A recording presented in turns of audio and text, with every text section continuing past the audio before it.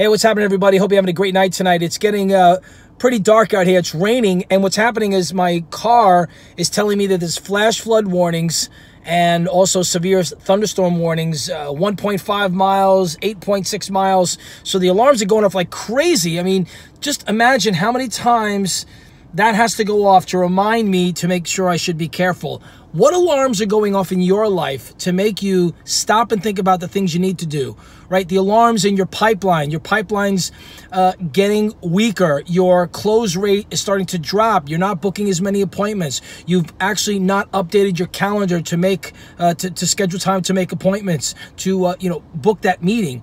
So what are all the alarms that are going off in your life in the sales world? Things you want to think about to try to prevent those alarms from going off. Make sure that you plan.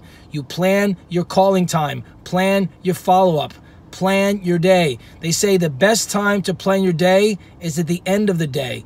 Plan your day before, your week, your month, and your year. Because when you plan your day and your month and your week and your year, you're already prepared for what could happen. Those alarms could go off, something could change. So you might get distracted. You might have to focus on those particular things at the moment, but then it gets you back on target, back on plan to do the things you need to do to scale your business and meet those objectives for the year.